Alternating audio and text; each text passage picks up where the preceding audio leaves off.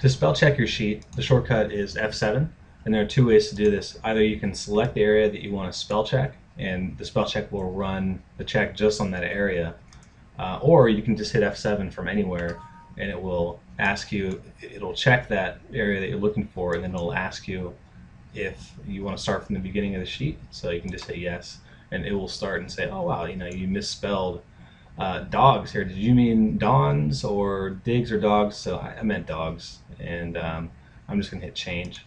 So that F7 key is the quickest way to spell check. Another way to use the thesaurus, all you do is hit Shift F7, and that will do the same thing, but it will bring up the thesaurus menu instead. So if I select these cells and hit Shift F7, it should give me a thesaurus. Yeah, so you need to be over the cells that you want, and it will show you the different options for synonyms or antonyms for what you're using.